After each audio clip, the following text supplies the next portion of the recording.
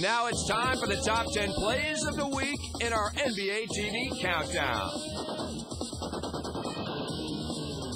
Starting off at number 10, Manu Ginobili does it all. Steals the ball from Battier and slams it down. What a play by Manu Ginobili. The steal and the slam dunk. He's got 19, and the crowd is buzzing over that one.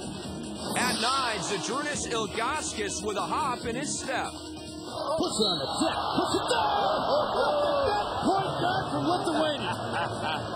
The 7'3" Z to the hoop with the finger roll. At 8, King James gets it done on defense. And LeBron pins it up against the glass. Wow, by LeBron. At 7 is Chris Paul's wild buzzer beater. Chris Paul counted, I believe. They're going to check it out. I would count it. The officials are counting it. You just know, everybody in the building knows that the ball's coming to him to take the last shot of the quarter. At 6, here's the soaring Tyrese Thomas. Oh, what a rejection by Tyrese Thomas!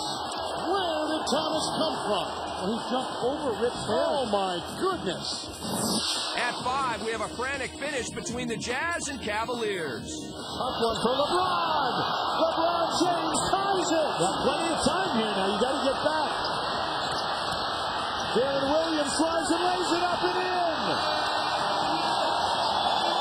A heart-stopping finish here in Salt Lake City. At number 4 is Chris Bosh with some magic of his own against Orlando. Bosh gets it to go and a foul. Well, I don't know how that thing ever left his hands. He was tangled up with Jameer Nelson and it wrapped up. That wasn't a shot, it was a squirt. At 3, Emeka Okafor turns back T-Mac. Here comes McGrady, met at the rim by Okafor. In at number 2 is Baron Davis flying in for the follow flush. But Davis is right there, then does a little pose. And at number 1, it's Allen Iverson to J.R. Smith. Elliott to Smith. Oh, with the right hand.